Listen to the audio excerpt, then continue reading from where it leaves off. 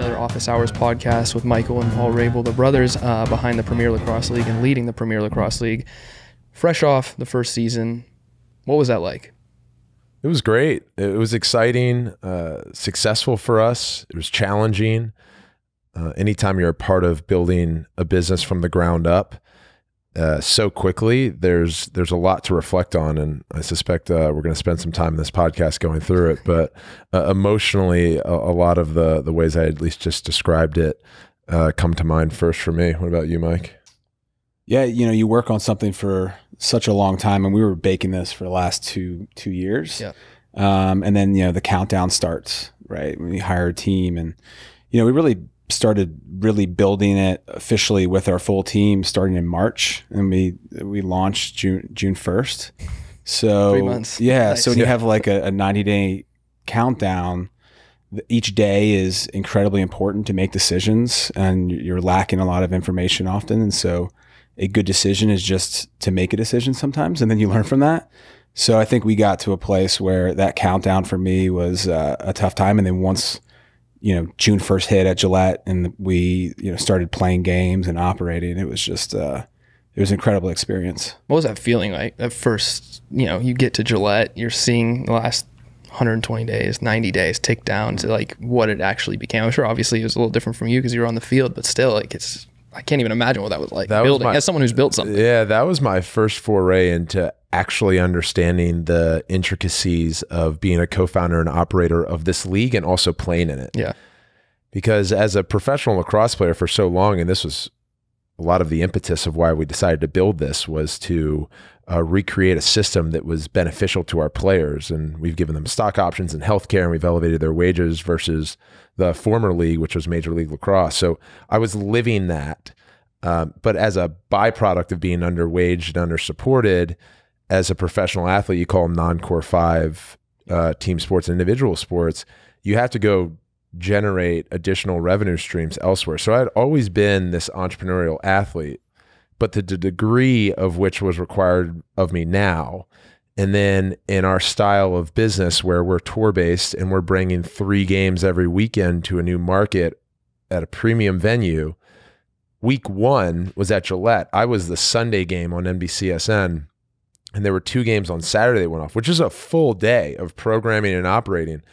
And so I was there from our morning meeting at 7 a.m. with the team all the way through practice that I had with Atlas Lacrosse Club at 7 o'clock that night. And I got back to my hotel room and I was exhausted. Probably slept like a baby. Not ideal for the day before your biggest game of your inaugural season, right? Which is the opener. So then I did it again the second weekend in New York, and then had to recalibrate with Mike because I had to conserve energy, right? Yeah. Athletes professionally, they spend their entire week around exerting the right energy at the forefront of the week, balancing out your scouting reports and so on, and then calming down through the weekend. If you at least you compare contact sports like the NFL or the PLL, and your goal is to basically be fully charged for your game. And what I realized I was doing is the exact opposite. I was depleting myself in the office all week long. I was training and then operating the first 2 games and playing in the third. So there was like a lot of physical and spiritual challenges for me to figure it out. But that first game was really emotional for both of us. I remember giving Mike a hug, and then even the 2 games on Saturday, I was down inside the locker room, like celebrating with those guys because it was such a great experience for everyone. You don't get to, you don't have the first game. There's only one first game. That's right. Right. And both those games went into overtime, which was crazy too, right? And that was a big part of it as well, as creating a lot of parity in a natural, organic way. But Paul's job still is a lot more intense than mine, right? Sort of trying to bifurcate the mind of an athlete, the temperament, the sort of physical condition you need to have versus being an entrepreneur, which is pretty unhealthy. I think, and that's why like business coaches exist, and specifically in the entrepreneurial space. And I think entrepreneurship is glamorized a lot of times, but it's really difficult. And then building a professional sports league as a company, there's no real blueprint or roadmap for that. And not that great entrepreneurs need that, but I'm certainly not one of those. But there was nothing for us to really follow. So we were building lot of late nights together in the office. A lot of, even before that, we even had an office working out of a Brooklyn apartment. He would take the couch because I have a bad back. He's still to this day. He offers me when we're jumping around hotel to hotel. He offers me the bed. Yeah, I think I put on. He needs it. We need him to perform. It's going to be a difficult transition when I do retire at some point, and then we have to. Excuse. Yeah, and then we have to really be egalitarian. It would be great. It would get his full mind and all the energy he puts into being an athlete into the business. It'll give us a lot more horsepower than we even have currently. With I'd say 75% of your time. Right. But 75% of Paul's time is 150% of a lot of folks' time. And it's not just me saying that. Even folks in our company often say they've never seen how relentless Paul is, how his brain is just constantly churning, constantly thinking about the business. And I think it relates back to when he was little. He has like this, once he finds something he's passionate about, he becomes obsessive. And I think a lot of great entrepreneurs are like that. And, he used to be obsessive about Beanie Babies. And he was like one of the largest collectors in Maryland. And we were like, dude, one of the largest, and then he became one of the largest fans of The Rock. And he like read every Rock book and was obsessed with WWE. University of Miami stand up. There you go. Yeah. Right? Yeah. Little props there. And then, he started becoming obsessive with basketball, and then it became lacrosse and started going along in lacrosse. And I think that's what made him such a great athlete. But now he's so obsessive and focused on this business that we get that same sort of concentration and sort of at all costs, I'm going to make this work. And that's what you need out of a founder. And it's great. Do you think at some point you're going to have to fire yourself from the playing standpoint to be able to maximize what it is like that? You got to ask his coach. Yeah. That's a unique way of putting it. But I would say I'd prefer to retire, and take the position as the athlete versus, the founder. But in sports, it's unique. That would happen. That would happen from the coach's perspective of I just continue to persist in playing and wasn't talented enough one day to where I just don't make a roster. Yeah. I have a feeling that Mike, at least with his objective, I won't ever let me get to that place. But I've also, because I am so passionate about this business, I also have changed my long-term view around what's important to me, right? And I think a lot of, especially top class talent in all sports, you try to create a world where you can play forever, right? And we're seeing it with Tom Brady. Yeah. And because it is everything for Tom, and I'm lucky because this sport is everything for me, but I derive a ton of fulfillment and intellectual growth from operating this thing. And from a playing capacity, I still get all of those rich experiences of locker room competition and forging new relationships and competing on the field, and just how transient you can win or lose and rebound, the nature of sport performance. I get those benefits right now, but I see myself being pretty decisive. Mike saying make a decision earlier in this conversation we're having, when the time's right. And when it comes to, obviously we talked about the success, you guys already mentioned the success, but I'm assuming there was a lot of like moments when you're like, shit, is this going to happen? Like, are we going to be able to do this? Like, kind of talk about what the journey was from like these, I wouldn't say dark moments, but the moments of any entrepreneur when you're like, man, I don't know if this is for me. I don't know if this is a fit to now, you're looking back a year later and looking forward now after a successful year and to what can be next. Yeah. I mean, I think we had a lot of support from the beginning, and a lot of that came from the players. When we were sort of ideating on this, it was, I watched 10 years of, Paul and I have worked together in the past tangentially and together operating a fitness portfolio and investing together in early stage companies. But the idea really came from sort of the pain that Paul and his closest friends were undergoing as part of the incumbent league. And so that pain was felt by me. And I don't know if it was like necessarily as like seeing the forest with the trees, but more of this is something that as a big brother, I feel that pain. So let's go fix this. And then just by the fact of me being a serial entrepreneur, I took that mindset to it. And so the biggest piece was trying to convince Paul that this was worth his time, right? To change from athlete, influencer, activist, entrepreneur to full-fledged co-founder. Let's go build a sports league as a company. And that transition took, a couple months of us going back and forth, being thoughtful, researching the marketplace, understanding if single entity was feasible, what's the most capital efficient way to do it? Does the tour-based model make a lot of sense? Let's dig into this, this research model, figure out fan affinity. We went back and forth on a lot of iterations and finally settled on the idea. And then, once you go through that and understanding the market, not just the lacrosse market, but the overall sports and media landscape, you get to a place where it starts to become baked and then we got to a place where we were like, all right, let's go do this.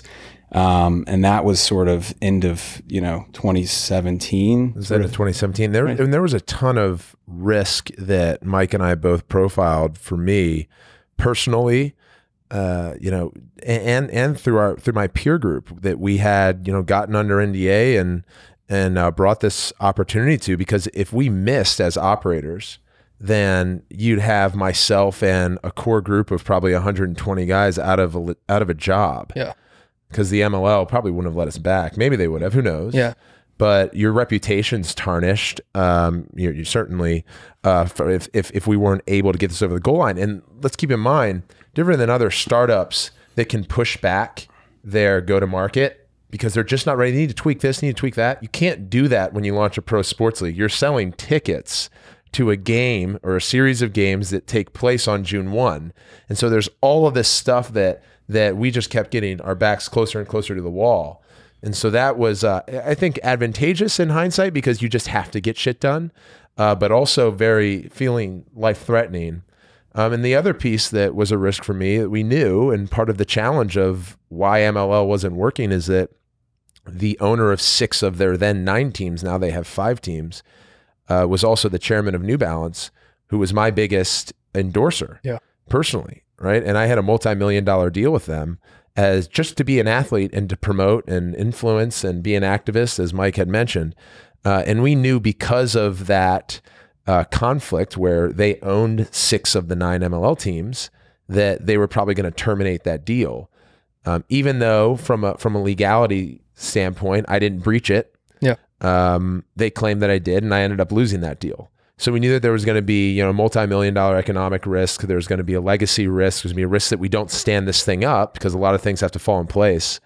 But we decided to take it on. And you're glad you did? Definitely. Yeah, definitely. I mean, there was a lot of no's. Don't get me wrong. I think, like I said, the players were the first ones who really had our back. And once we knew we had the best players in the world and they wanted to be part of this with us and they were going to be lockstep every step of the way, we then entered the space of raising capital and starting to speak to investors and potential sponsors. And as Paul mentioned, this wasn't like a technology company, although we're developing some of our own stuff down the line. But this isn't a SaaS platform. Yeah. Right. This isn't Can't something just that's hire been like 5 salesmen and go sell. Yeah, this hasn't been really done before. You just started. I mean, there's a couple that recently, but it doesn't happen very often. And so when you go to market with this idea and you start speaking to institutional investors and high net worth individuals who have a passion or investment track record in this space, they're kind of like, yeah, I don't really. And then we had never done this before. We never built a professional sports league. I think we both not many people have. Right. So there was a lot of skepticism. 90% no's, but all you need is that one, and you know this. Yeah. You need is that 1 or 2 that are going to say yes, and then you find those, and then really bring them in and continue to iterate. And we were lucky that we have great investors such as Rain and Joe Tsai and Brett Jefferson, who are long-term capital. And then we had early believers like CAA and Churning Group, who sort of saw our vision and wanted to be part of that as well. And that really gave us that sort of initial rocket fuel to really go drive this through. And from your standpoint, what is it like? I'm sure, did you have initial investors who said no after the first success come back? Yeah. We've had a couple recently come back, and the cool part about where we are now is that, and we know you can never take offense to someone saying no. And it's okay to say for them to come back and say, yeah, now we're interested. We want to see that you could do it. We want to see that you could prove it out. Roll it out. Get through a full season. Let's see the product.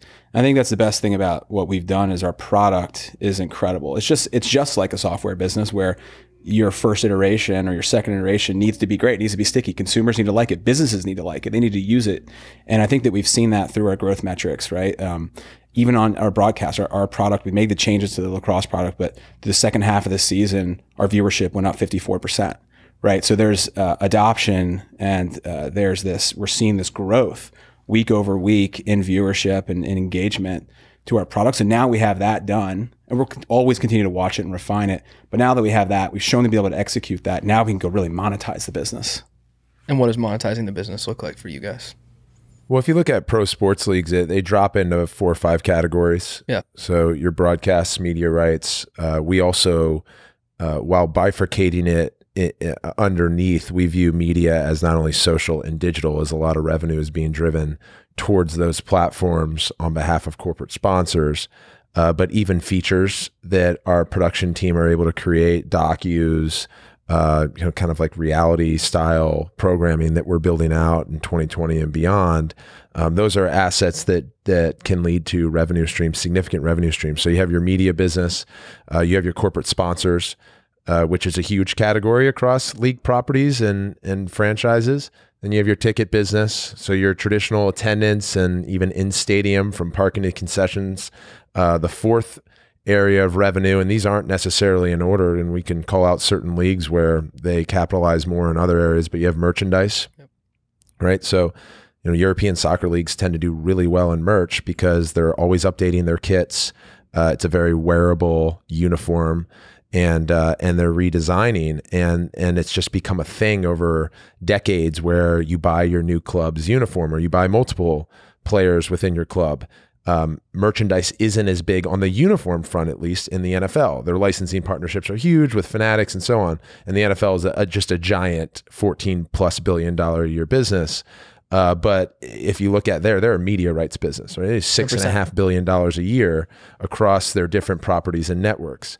So it changes. And then the last category for us is our youth business, and it's called PLL Academy. And we were lockstep in launching the league with a youth strategy, because not only getting sticks in hands, but instructing and leveraging the players who we have. Many of them are entrepreneurial, and they get into our markets that we're playing in and also new markets that we're exploring. And they're the ones instructing these kids. So getting more sticks in hands is important, but getting our players right in front of our fans and developing, as a byproduct of that, our league monikers and team identities and all that kind of stuff is really advantageous. And youth sports is a huge business and a really important business as we see obesity trends in America continue to rise, and just wanting to get kids outside more. Yeah. And we just want them outside playing lacrosse. So those are our 5 big revenue categories. And we haven't talked about sports gambling. We haven't talked about fantasy and other initiatives that we would kind of want to run down. And are those something in the pipeline that you guys are working on? Yes, they are. Mm-hmm. And I mean, even from the youth sports standpoint, right? I think we know internally, and I think you guys told us, like, that was a 7-figure business for you guys, right? Like, I think from your guys' standpoint too, like you guys took a differentiating tone on social and digital. Like, you were doing things that most organizations weren't doing and outperforming them. You were doing stuff differently from an academy standpoint. Did you have some of these teams and leagues start to reach out to you and be like, what are you guys doing? Yeah, we actually have, and it's interesting you bring that up. Because of our social and digital strategy and the engagement rate that we've had, which is 6.5% across all of our channels, which is one of the highest in sports, and sort of the innovative and creative ideas that our media team's been able to develop. Sorry, it is the highest in sports. There you go. But the other group who has that level of engagement is Bleacher Report. So that you'll find I'm like the humble one, and Paul is the more confident one. Advocate. I won't say cocky, I'll say confident. And so when I'm humble, Paul will come over the top and slam it home. They say best businesses have to have both of those. I'm right? just like, I give a little alley oop and Paul will dunk it. So perfect. So we've actually had several sort of tangentially related sports leagues and teams come to us and approach us sort of at the tail end of our season and now in our on season, which we call is our off season, but about trying to figure out ways that they can either gleam some light into our logic and our strategy, but then also bring us on to be production partners. Oh, wow. And so we have to be like incredibly thoughtful about that. We actually had developed a production team and a consulting service at the PLL called N52. But we have to be very selective about those projects because our number one goal is the PLL. But because of what we've been able to create, we actually are starting to onboard and think through different clients that maybe want white labeled content in the sports space, or because we know lacrosse marketing, we think the best, they want to bring us on to help them do that. And so we've been excited about that opportunity as an additional revenue stream as well.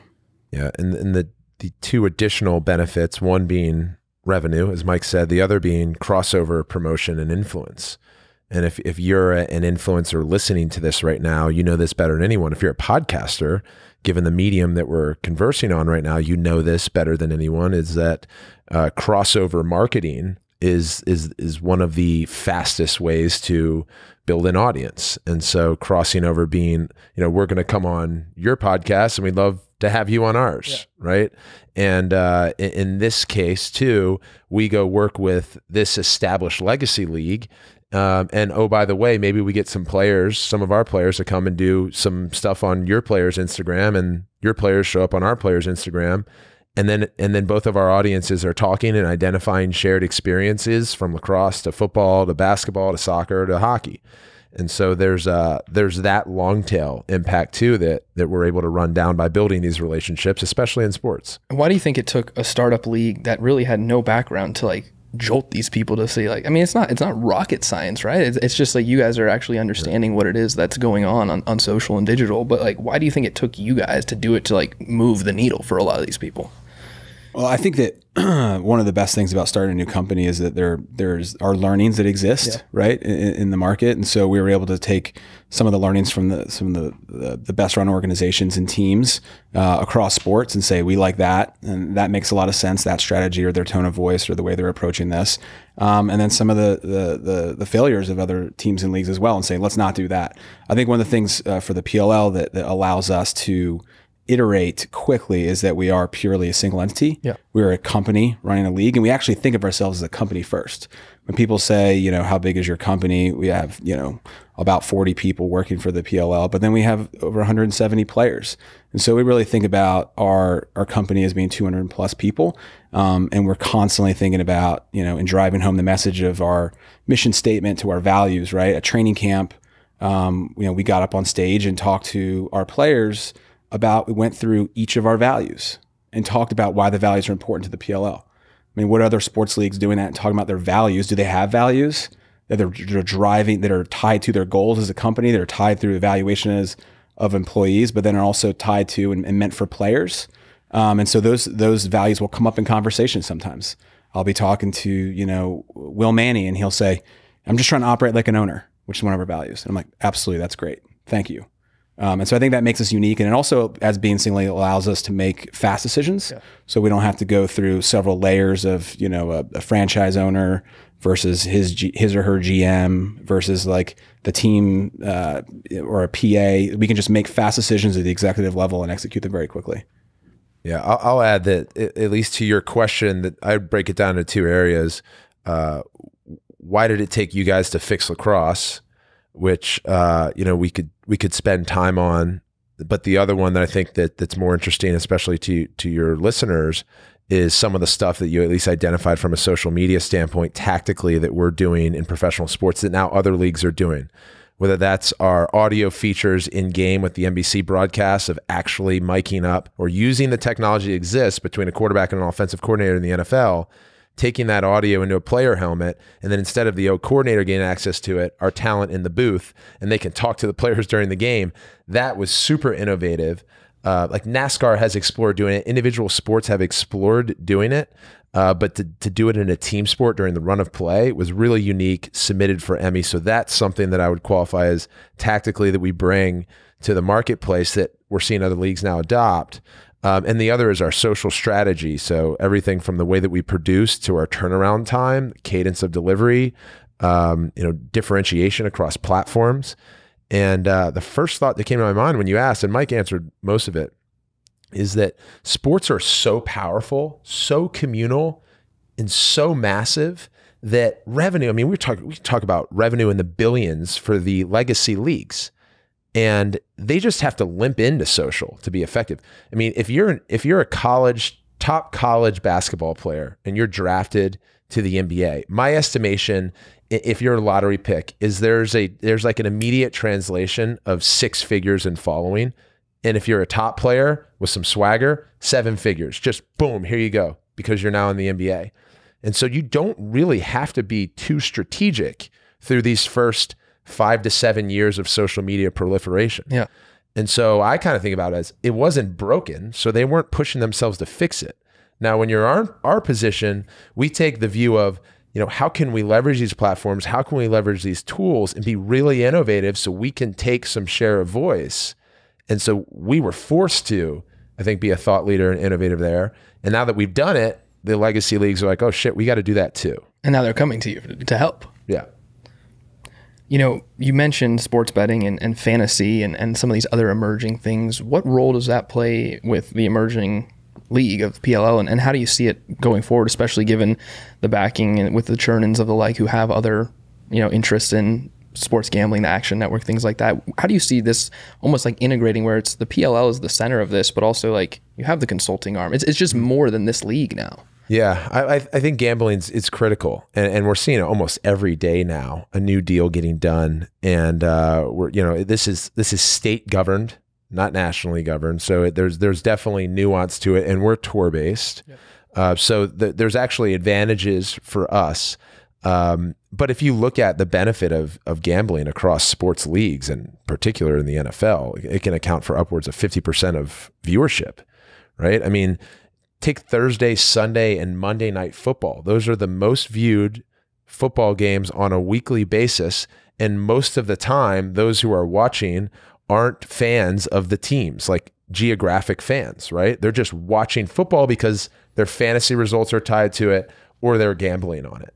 And that's been the not so best kept secret in the NFL. Everyone knows it, but gambling drives viewership. So gambling not only can drive revenue now with the partnerships that are being cut, but if we want to see increased viewership and stickiness amongst millennials and upwards, like you gamify it. And I view it as like a form of gamification. There's money on the line. You got to do it appropriately. And there's nuance too. So we've been working with our stat provider SMT in 2019 and working on how we're building more robust statistical keeping onward, because if you're going to be in gambling and people are going to put money on the line, you're going to be in fantasy, people are going to put money on the line, then you got to have a really robust statistical team. And then you also have to have a director of game integrity. And, typically in a non-core sport, people are going to take a closer look at the game integrity and the product, because our players aren't getting paid $25 million to play a season. So there's a lot of nuance in executing, and we're well ahead of it right now, which is good. But we're hoping to roll out a game in 2020. I'm really interested in sort of that like on-demand in-game betting aspect. Yep. And I think about, Paul hit the two nails in the head that we think a lot about revenue and engagement. But I like, because we're always talking about how do we get net new sports fans to lacrosse. We're serving the endemic lacrosse community incredibly well, we believe. But how do I get that hardcore fan of football in Oklahoma to be a fan of the PLL, one of the teams? And so I think about sort of that in-game opportunity as a way to say, hey, I don't know much about lacrosse, but I have the ability to bet in this game when the Redwoods are playing the Chrome, and I'm going to bet on these things just because it's fun, and I like that aspect of it. And then they're engaging with the sport more, and then they ostensibly become a fan of lacrosse and our league and our teams. And so to me, that gets me really excited. We're working closely with a group called Boom Fantasy to try to figure that out. And NBC's been doing some stuff with them as well across their other properties. And so we're working, with in identifying what is their exact right strategy, because there's so many different strategies, but that's one that I get really excited about. And what do you think the strategy is for you guys? If there is no right strategy, how do you kind of approach it? I mean, that's exactly what we're evaluating. So we're talking to all the big players right now, and we're trying to figure out what are their needs, what can the PLL provide, and then what are the things that we need based on our initiatives and our 2020 goals. Obviously, revenue being one of them, more engagement being another. But like, what are the things that as the PLL we can provide, Boom Fantasy or a FanDuel or DraftKings that they're not getting with other sports leagues. Yep. And so we have some interesting things that we're working on that they can't get with the NFL or the NBA. And a lot of that goes to their decision-making ability. And we own all of the rights, and we can work, and we have an incredibly innovative, forward-thinking partner like NBC who is malleable to doing interesting partnerships. So there's the type of things we're working on right now. Yeah. The table stakes of spreads, points, OU. But then if you look at prop betting, which is really exciting for us, and then ways that we can actually interact with our viewer, because we're single entity, because we're more agile and we're faster than the legacy leagues, an example of that would be structuring with a wearable technology company a deal where we can get wearables on our players, integrate with NBC, deliver real-time feedback on player performance, whether it's hydration levels, heart rate, muscle expenditure throughout a game, and then that assist, or at least even not assist, just encourage people to take what they're seeing as a live viewer conceptually to then prop bet what they think is going to happen. So there's increased engagement. There's the immediacy of in-game betting, and then there's your traditional gambling. Yeah. We've talked a lot about, the success and what's happened, but as you look back at the league and you plan in your on season, what maybe didn't go as planned, or did you find like there were some more impactful learnings from the things that did go right? Like, what is something you look back on and like, man, that really is now driving our strategy forward because it didn't go right? Yeah, I would probably say, well, we spent a little bit of this conversation talking about starting a league. Yeah. We knew that was going to be really difficult, but everything from not only building out our respective business departments to govern over the top of those 5 revenue streams I had mentioned. So we have a media company, we have a sponsorship and consulting company, we have a ticket sales group, we have a merchandise business. So building out those respective businesses and finding business leaders was really time consuming. Next to creating the structure and the bones of what I would say was our biggest fear in rolling out a tour-based model in team sports. It made all the economic and kind of business sense in go-to-market timing, in capitalizing on available and state-of-the-art venues, and being in year one at least 14 markets with 6 teams instead of 6 markets with 6 teams. So it made all the sense in the world, but anytime you change something that is legacy, which is how people ingest team sports, there has to be a really concerted marketing effort, comms, PR that goes into here's why we're doing it, and then continuing to repeat it. We still to this day have people that are just picking up PLL, which is a good thing, yeah, and then asking what city Atlas is in, right? And so you have to have these conversations, right? Yeah. And so I would say that was a big challenge. And then the third one is understanding and taking on stereotypes that have been attached to our sport for a long time. Yeah. And something that I've been familiar with. Mike was probably less familiar with it, even though he and I both picked up a stick at the same time with a rec program when he was 14 and I was 12 outside of Montgomery Village, Maryland. But the game is a Native American sport. It's been around for over 1,000 years.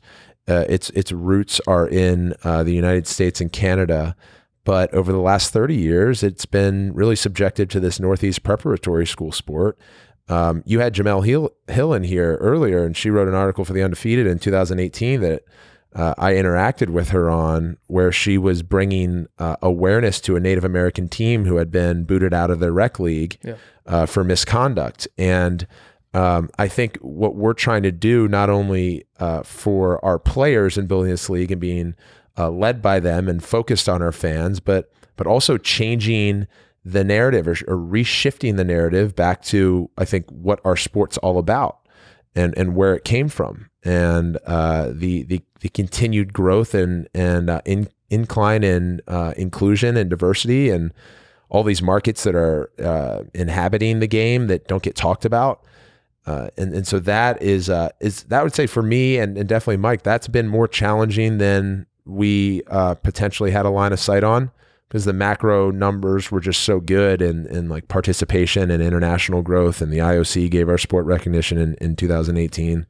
But this is a bigger trend. Yeah. If we're able to get get back on track with what this game means and how it's portrayed to the masses, then I think really the sky's the limit for lacrosse. I think one thing too, just a learning for us was that a lot of people call them corporate sponsorships, but we call them partnerships. Yeah. But the sales cycle was a lot longer than we thought. I mean, you know this well, Adam, but you know, we were in conversations with a group like Gatorade for almost 2 years. That's crazy. A year before we even launched, right? And they're one of the best groups to work with. But what we found is that our players are so willing to interact because we have a great relationship with them. And we also, they're also owners in the business. They have stock options. They get 5 stock options every game they play. That when we bring on a corporate sponsor, we talk about how important that is. So for example, you know, it took a long time for us to do a deal with Gatorade, but we're incredibly honored to be working with, you know, Shauna and Jeff over there. But we bring them on, right? We've done, you know, in this past year, organically, players consumed over 25,000 Gatorade products for the season. And through that organic consumption, we did almost 60 million impressions organically. And that's just really outkicking our coverage with them. And so, you know, we learned that, you know, the sales cycle's long, that our players are incredibly eager to work and interact with our brands, and therefore we create a lot of organic value for our partners. And so I think that those type of case studies are going to be great case studies moving forward when we have, and as we continue to have partnership conversations. A little bit easier the second time around, right? Once you've done it, the conversations are a little bit easier. Yeah, and once we've played games too. Yeah. I mean, Mike and I were kind of cruising around New York City, Chicago, and LA, and San Francisco for a year and a half with a 10-page deck and a vision. And now we have games and broadcast highlights. And, sizzle reels. Yeah. Yeah, you have a little it bit all. of an easier conversation. Yeah. Yeah. And I'm then sure. trust us. Yeah, we've done this before, you guys. Like this is Couldn't say real. that. Yeah. I mean, you couldn't say anything. You're like, hey, you know, we're just 2 guys selling a lacrosse league here. Yeah. You know what Right. I mean, not just obviously 2 guys, but you know, have the background. And I think you guys take an example, and maybe it is because it's a single entity, but we spoke about this a little bit beforehand. Is you guys have basically welcomed in your players and said, you know, it's not your, you know, not like you're lucky to be here, it's we're lucky to have you. How do you think that's like shifted everything from not only, you mentioned the sponsorship stuff, but perception of the league, even the feel of the league, you know, like them coming to you because they knew that you were as just invested as they were. Yeah. Well, it came organic to us through Mike's and my relationship and how he had led off this conversation, realizing how I was underpaid and under-resourced and under-marketed. So table stakes that we changed that. But different than most leagues on the planet, we also offered our players healthcare year-round and then stock options in the business. And our view around just player equity, speaking holistically across the board, is that athletes have always been huge influencers, even going back to take an example like Joe Namath and Muhammad Ali. Yeah. Right? People... They just didn't have social media. Yeah, exactly. They just didn't have social. So social has exacerbated how valuable athletes are, and it's increased their value so much that we saw a trend where athletes were now looking to take, you know, equity in businesses in exchange for cash and a traditional sponsorship deal. And so we think the future is going to be, so long that at least the legacy leagues would be able to restructure certain agreements, which would be more difficult depending on the league. Yeah. But that's going to be what players associations and agents are now going to be going after. And so we wanted to start that way. And then we found, like, hey, there's also a lot of leagues that are in conflict with the PA or with their players. And why is that? We're better off if we're all rowing in the same direction.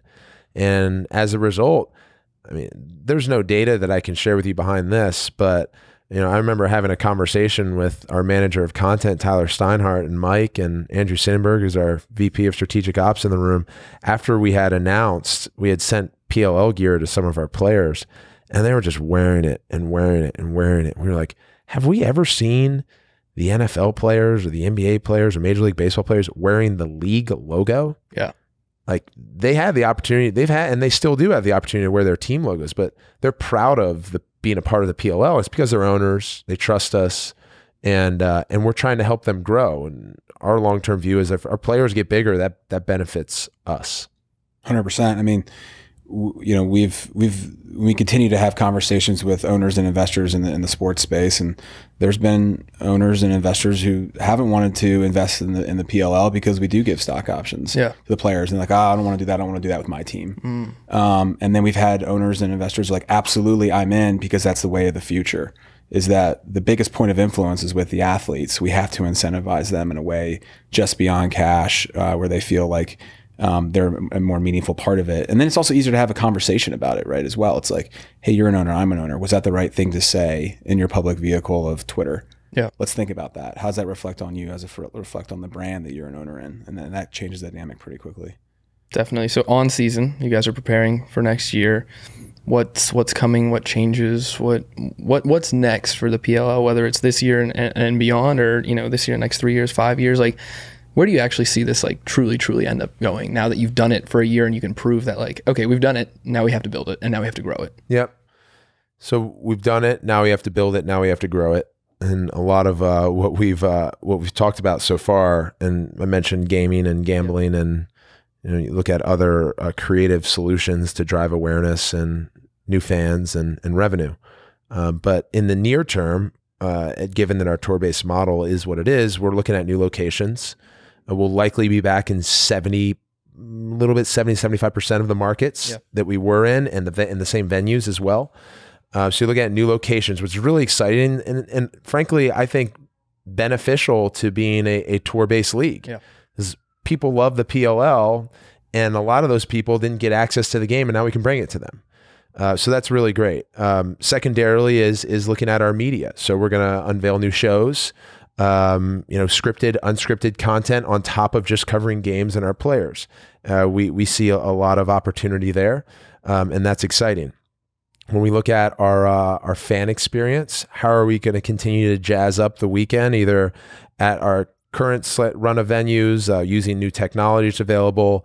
We're likely going to have an in-place ticket partner in 2020, which would be helpful for us. And when you talk about the process, one of the challenges in being tour-based is we were using different ticketing groups every week. Tough. So we're basically starting the sales process and the back end to front end customer experience based on the platform that we were using.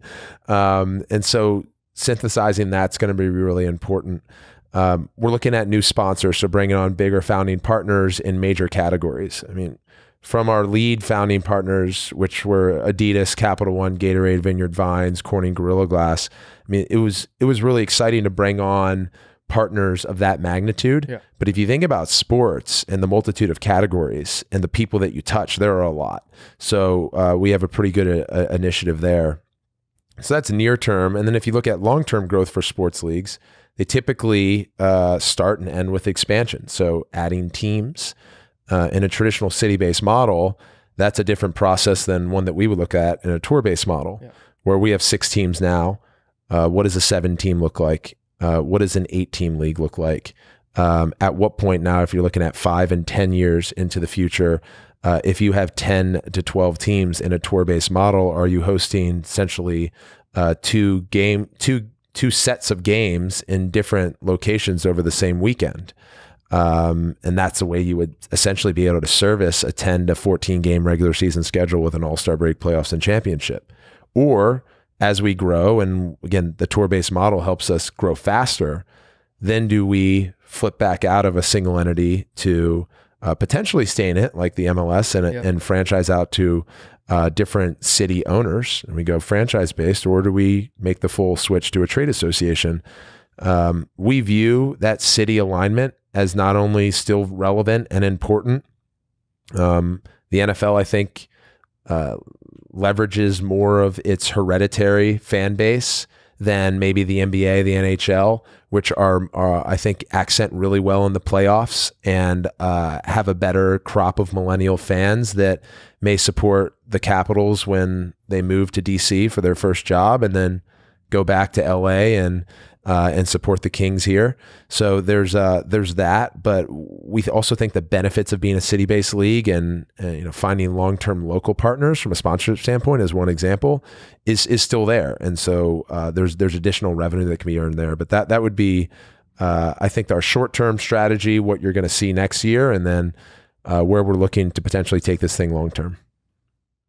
Yeah, I mean, I'm sending a text to our head of BD saying we're running a couple minutes late with Nestle. We have a Nestle pitch, so tough. Sorry, slight flex. Huh? No, just So yeah, that's good. Paul, no, it is a slight flex. Yeah, but, it's a slight flex, but it's he's also got to like flex more. yeah, we Paul hit all the How nails many on the head. pitches do we make a week though? Well, I think one of the things that I think a lot about too, as Paul says, is obviously long term, and we think about sort of who else can we bring into the PLL foxhole with us, and we've seen a lot of value from bringing in, like I mentioned before, very strategic sports and media investors. Yeah. And there's even institutional non-sports and media investors who are great at operating companies that are part of our cap table that have been incredibly helpful in certain markets. Like we have a consortium of investors in Boston who work in the private equity space who are like just razor sharp on operating businesses and getting leverage out of them. And I speak to them almost weekly. And, that value of having those folks in our cap table as we expand and get to a place where there's sort of like push and pull versus have we extracted all the value of the tour-based model, or is this going to go forever versus should now we dip into the city-based model? One of the values dip into the city-based model is if we break away from pure single entity and bring on franchisees, how do we bring on the greatest franchise sports owners? Yeah. Because when you bring on a great one, he or she brings so much value to the league. Their network locally, the relationships, the way they operate, those things just really put even more rocket fuel in what we're doing. So that's something we're constantly thinking about and having those conversations, 3 to 5 years early, and sort of baking them with us and allows them to sort of track us. Something we think about too. So how long till profitability? We it's something it. Something we're always. I mean, one of our values is think critically, right? So we're constantly thinking critically about our budget, but it's always the balance of like top line growth versus profitability. And one of the great things about our model and being tour based is it's capital efficient.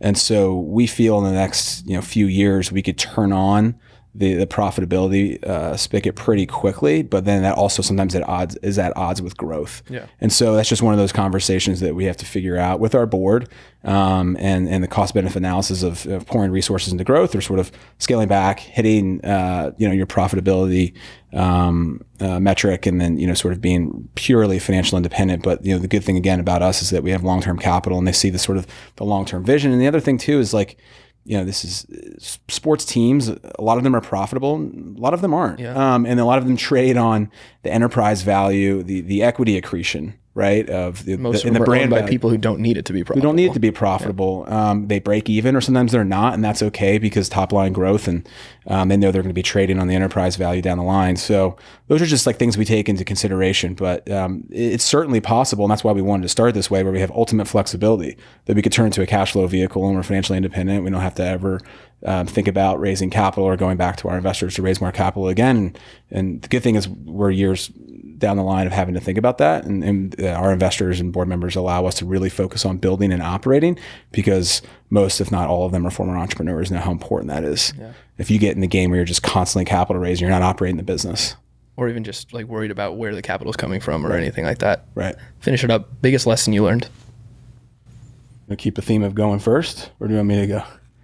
I'll go first. Yeah. I think communication. We didn't get to talk too much about Mike and I working together, but yeah, it's a challenging thing to run a business with someone that you're so deeply connected to, and there's been old connotations associated with not mixing friends and business and family and business.